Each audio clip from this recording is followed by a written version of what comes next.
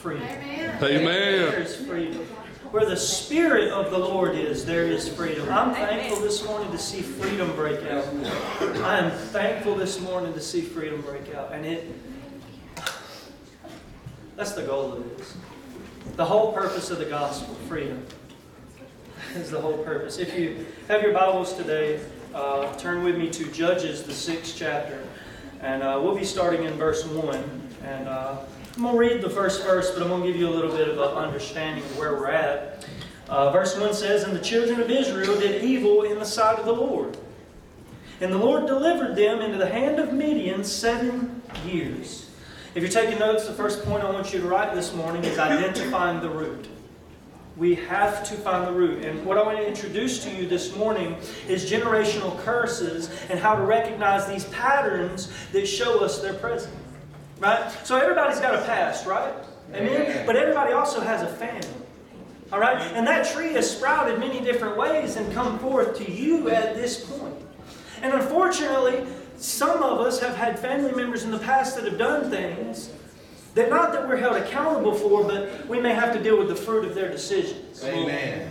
Okay, so the Bible says this.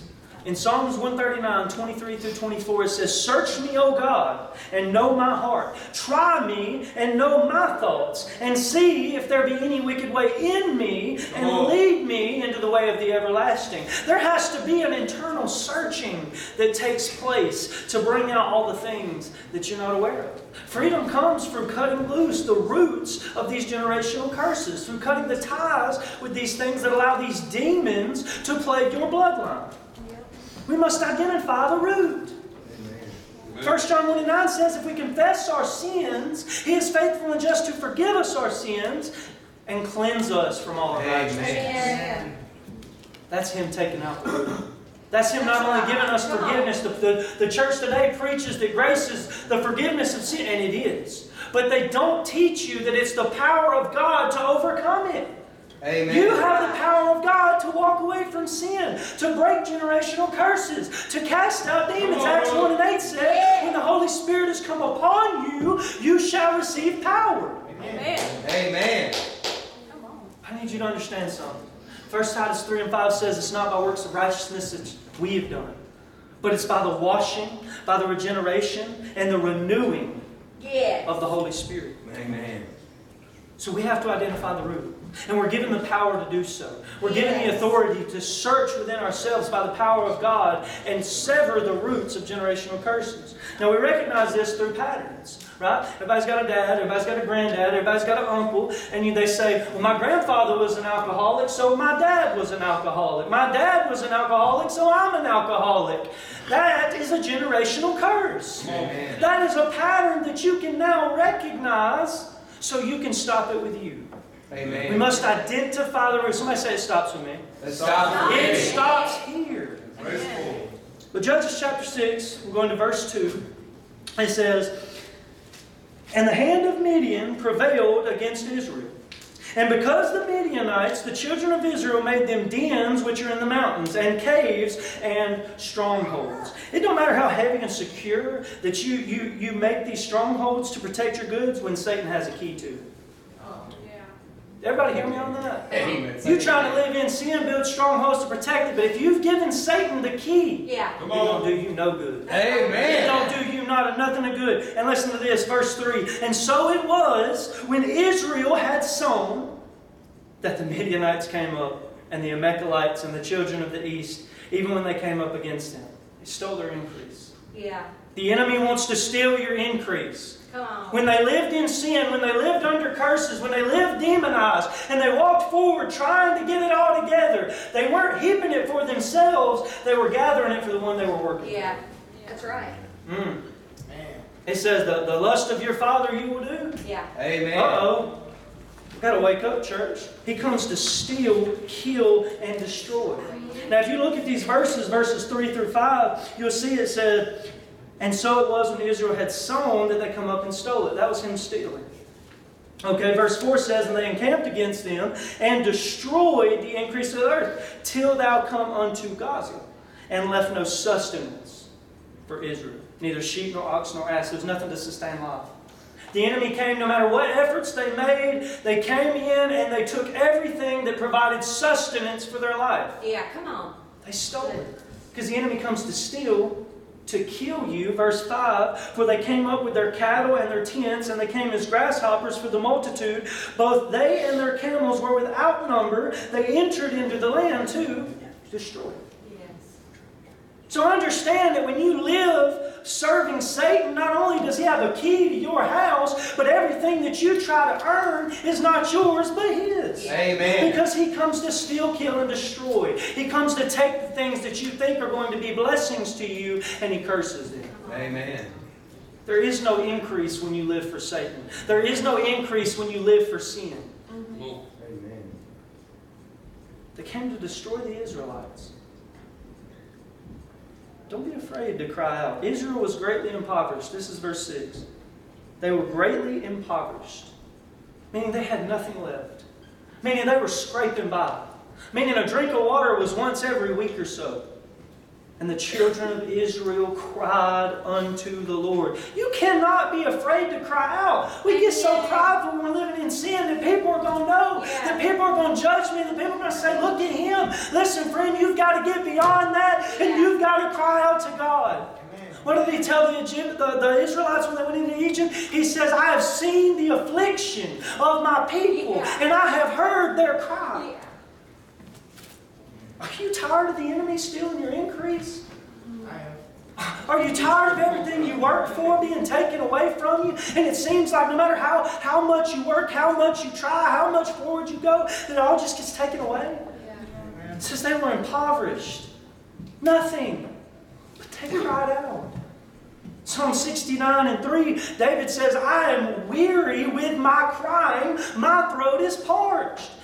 We've got to be willing to not only just cry out, but keep crying out. Amen. There has to be some endurance with this. It takes dedication. When your throat is parched with praying, you've got to keep praying. Yeah. When your throat is parched with fasting, you've got to keep fasting. Amen. Amen. There has to come, a lot of times we say, why would God allow this to happen? Why would God let this happen? And I want to tell somebody that sometimes God will allow you to lose everything so you recognize that He's the only thing. Amen. Right? Because desperation, right? When we get desperate, it creates in us the strength of urgency to repent of our sins. Amen. See, the whole point of this was for the children of Israel to turn from the idols of the land. See, we're in chapter 6, but in verses 1 through 5, they did not obey God. Amen. He came into the land, they left Joshua, he died, and he said, do not join with the inhabitants of the land, for their gods will become a snare unto you. Listen, you might live in America, but you don't have to worship their gods. Amen. You may live in Short Creek, you may live here in Bermanport, but you ain't got to worship addiction. Amen. Verses 7, and it came to pass when the children of Israel cried unto the Lord because of the Midianites, that the Lord sent a prophet unto the children of Israel, which saith unto them, thus saith the Lord God of Israel, I have brought you out of Egypt. He ever brought you out of somewhere? Yeah. He brought you out of the valley and brought you to the mountaintop so you could lead somebody else up there. That's another word. He says, I brought you out of Egypt and brought you forth of the house of bondage. And I delivered you out of the hand of the Egyptians and out of the hand of all of those that oppressed you, and drave them out before you and gave you their land. And I said unto you, I am the Lord God. Fear not the gods of the Amorites, in whose land ye dwell, but you have not obeyed my voice. They were told, do not join the other nations. Do not lean to their idols. Do not serve alcoholism. Do not serve pornography. Yeah. Do not bow down to the altar of lust. He said, turn from their idols. No. They didn't listen. They didn't listen. Now I want you to understand, this was generations ago from where we're at in the text. This was 5, 6 judges ago. 5 or 6 of them. And every time that the judge would die, the children of Israel would turn back to the idols. Now if you read chapters 1 through 6, you'll recognize that pattern. Because it opens up with, and the children of Israel did evil in the sight of the Lord. So once you recognize the pattern of what has happened, Right. you can finally come to the realization that all you needed to begin with was God, and that you can cry out to Him and He will deliver you. Amen. We've got to come to that. If you don't realize that, then you might need deliverance. You might need somebody to break that curse over you. Yeah. Verse 11, it says, And there came an angel of the Lord and sat under an oak, which was an Ophrah, that pertained unto Joash the Abiezrite, and his son Gideon threshed wheat in the winepress to hide it from the Midianites. Now I want you to understand, when you live for Satan, the reason you hide everything is he's provided you a counterfeit secret place. Yeah. Amen. Not a place that fills you, but a place that takes away from you. That's Come good. on. Right? And he makes you live in that so he can take everything that sustains That's life right. for you. Amen. But when you get in the secret place, God gives you Yeah. oil. He gives you new life. He gives you Come new on. fire. He gives you His presence that you can walk forward in it. Amen. But He provides a counterfeit secret place. And we get comfortable in it. Yeah. They can't get me here. They don't know I'm down here. They'll never steal my increase. I'm going to keep working down here. I'm going to keep putting it to the side. There come them Midianites. It said, The angel of the Lord appeared unto him and said unto him, The Lord is with thee, you mighty man of valor. How hopeless do we feel when we're in situations? How bad is it when we're down in the wine press trying to hide every increase we can get, and we just feel like this ain't for me. I could never do it. I could never be an overcomer. I could never win this battle. It's always lose, lose, lose. He says, you mighty man of valor. Romans 4:17 says, God don't see it as it is, but He calls it though it was. Yeah. He has called you forth as something in His kingdom, not of this world. You are a mighty man of valor when it comes to your issues. If you would cry out to God and let Him empower you. Come on. Amen. Somebody say it stops with me. It stops with me. God sent him a prophet to remind him of who He was. Amen. He reminds him that I am the Lord your God that delivered you out of Egypt. He says, don't reference the other gods, but they didn't listen. And because of the oppression of Midian, Gideon tried to hide his work. Probably helpless and scared. The Bible says an angel came to Gideon. Verses 15 and 16, it says, And he said unto him, O my Lord, wherewith shall I save Israel? Behold, my family is poor in Manasseh, and I am the least in my father's house. And the Lord said unto him, Surely I will be with you. Amen. Surely I will be with you, and thou shalt smite the Midianites as one man. It made me think of one man that smited the sins of the world for us. Amen. Yeah. It made me think that, man, he was a mighty man of valor who died on that cross for our sins. I'm here to tell somebody that God's not looking for your good enough. That's right. Come on. If you tried to get to the point you thought you were good enough for God, you would never make it. You'd be in that secret, counterfeit secret place trying to get an increase, and it never happened. Come on.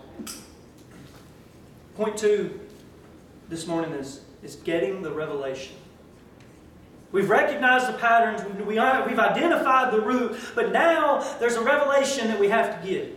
Yeah. We have to understand this revelation. Acts 1:8 says, when the Holy Spirit has come upon you, you receive power. That's the revelation. Amen. And Luke 10:19 says, Behold, I have given you all authority over the power of the enemy, to tread on serpents and scorpions. Rejoice not that the spirits obey you, but rather that your names are written in heaven. There's a revelation. Verse 22, it says, And when Gideon perceived that an angel of the Lord, Gideon said, Alas, O Lord God, for because I have seen an angel of the Lord face to face. And the Lord said unto him, Peace be unto thee, fear not, thou shalt not die. This is not the end of your road. Amen. Yeah. This is not what's going to kill you. That's Amen. right. You will live and not die, declares the Lord. That's what the Bible says. It stops with you. It will not be the end of your life. It will not be the thing that takes you out. It will be the thing that you sever, break, and cancel. So it will no longer go down your bloodline. You say, it stops with me. I will not let it go further. There's a joy and a confidence when you come to the revelation that I can tell that stinking devil, get out of here. Amen.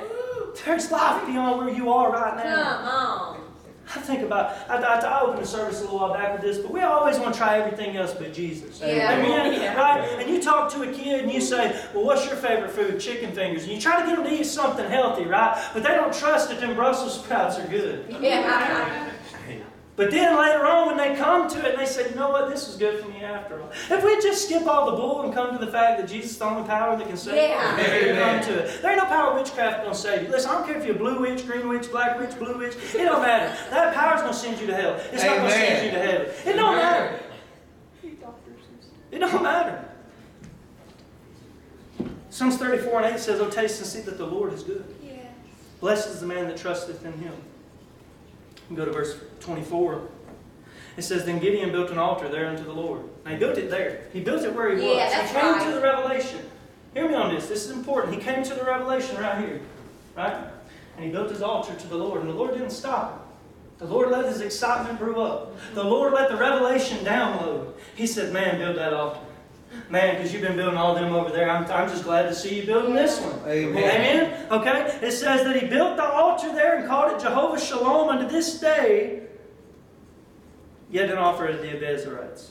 Gideon, in his excitement and revelation, built an altar to God. And that's what happens when a new believer gets to revelation. You build your altar to God. You erect it, right? You say, Lord, I'm going to serve you. Lord, I'm going to live for you. I'm going to quit cussing, drinking, watching porn. I'm going to quit all of it. I'm going to live for you, Lord. And God's like, yeah, that's right. And then it says in verse 24, it came to pass the same night. So we got the revelation. It says the same night the Lord said unto him, take thy father's young bullock, even the second bullock of 7 years old, and throw down the altar of Baal that your father has. And cut down the grove that it is by.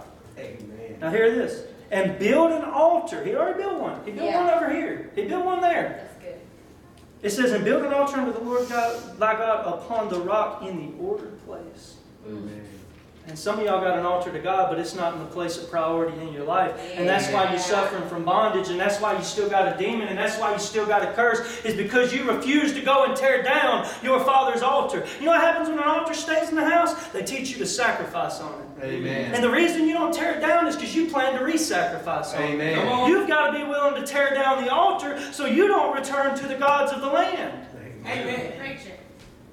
And take the second bullet and offer a burnt sacrifice with the wood of the grove that was cut down by. Now, I thought this, I really didn't dig into this too much, but the second bullet was 7 years old. If you remember the first verse, it said that they were given in the hand for 7 years. A burnt offering is a sin sacrifice, like an offering to forgive sin.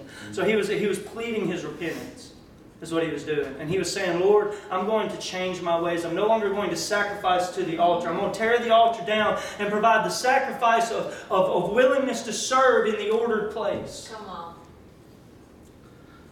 We've got to tear down the altar. That's what a generational curse is. Somebody a long time in your bloodline has erected an altar to lust and pornography for peace, and now 6 generations later you got somebody who's struggling with it. And you don't know why. You say, maybe I'm crazy. Maybe it's just me. No, you're having those thoughts because 6 generations ago there was an altar. Amen. And you've never torn it down. Amen. You found your dad's pornography magazine. You found the altar that he continuously sacrificed on. And what did that old devil do? He tempted you to sacrifice on that altar. Yeah. Tear the altar down, and you've got to build it in the right place. You can't serve God and mammon. You can't have 2 masters. You can't jump between the 2. Choose this day whom you will serve. You're either choosing God or the devil. You got to love one and hate the other. Come on. Pick. Pick. He talked about alignment. He talked about choosing where you stand, drawing that line. Yeah. You better pick. Amen. And you hope you pick the right side. Yeah. Amen. Because if you don't, something's coming. This world's coming to an end. There's going to be a fire devour this earth, and if you ain't on the right side of that line, you're going to burn up with it. Yeah. But I want to tell somebody you can be free. I Yeah. want to tell somebody that you ain't got to worry about those thoughts. Yeah. That you ain't got to worry about all that, because there's an altar that it can be torn down. Amen. You have authority to tear it down. That's right. You have authority you can walk in. Jesus gave that for you. Amen. My father was an alcoholic, so I'm an alcoholic. So my son's an alcoholic. Now somebody say again, it stops with me. It stops with me. Amen. Stop. Point number 3 is walking in victory. We want to walk in victory. And sometimes those things hinder us. But once we find the root of the issue, come to the revelation that we have authority and power over the enemy, we can truly walk in the victory that God has for us. Amen. You can walk holy. Do you know that? I'm not talking about the perfection that the Baptists preach. I'm talking about you can walk in holiness, in separation from sin. We're not just going to pray about it. We're going to cast it out. We're going to tear it down. I'm not going to tell you to go home. We're here to help you. Yeah. Man, you can be set free. You're not weird. You're not just a bad person. You can't control it, and that's okay.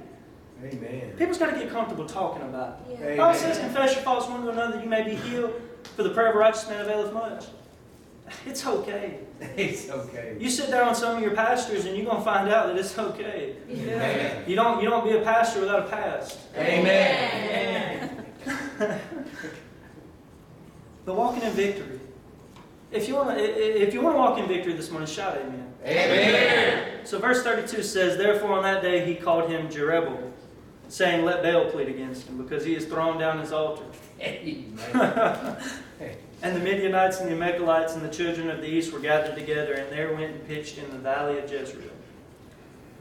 Now these are just a few little points that I've put on here, but you can jot these down if you want to. But first we've got to break the curse. This is how you walk in the authority that God has given you. Life and death are in the power of the tongue. You have the ability, power, and authority to, by your voice, break every generational curse. Amen. And I feel curses broken right now. Yeah.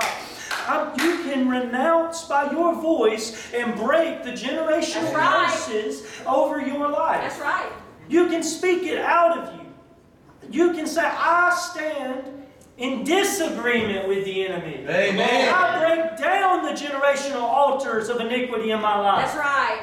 My son will not be an alcoholic. My son will not be addicted to porn. My children will not suffer with mental illness. Yeah. Amen. Amen. Break the generational curses. He gave that to you. That's grace. That's the Yeah. power of God that He's given us. Life and death are in the power of the tongue. And the next point is repenting of the sin. Yeah. You've renounced it. You've said, I hate sin. I do not want you. I don't want nothing to do with you. Now what you've got to do is change your mind about it. Yeah. Amen. That's right. See, I've vocalized that I hate it. Now I've got to determine in my mind that I don't want it. That it's not good for me. That it don't anoint me. That it don't fill me. That it actually steals the increase of my anointing should I walk in sin willingly. Amen. You've got to change your heart towards it. Renounce it. Speaking vocally, the separation from sin. Life and death are in the power of the tongue. And now you have to tear down the stronghold. Amen. Breaking the habit. The internet says, and I put this on there, and as the worship team comes up, I'm getting ready to close. The internet says it takes 30 to 60 days to break habits. I'm believing in this moment that people are going to be set free in seconds and minutes. I'm believing that right now as you think to yourselves the generational patterns that you see, and some of you see them, and some of you know what they are, that now you have authority. And as they do altar call, I encourage you, come up here and we'll pray with you. But I want you to vocalize your voice, bring forth your voice, and cancel every assignment over your life. Amen. And take the measures to separate from the triggers of sin. So look, there's some places you just can't go no more. All right, there's some friends you're just not going to be able to hang out with no more. You're not strong enough. I don't care what you think. You know, That's right. I mean, I am weak. I can't be set by a liquor bottle alone. You know what I'm saying? It's just not real. You can't. But you can separate from that. Amen. And as you separate from those triggers of sin, you tear down the strongholds by breaking the patterns of running back to the altar that you've been so comfortably sacrificing. Amen. Amen? Amen. So I want to pray over us, if that's okay. Amen. Father,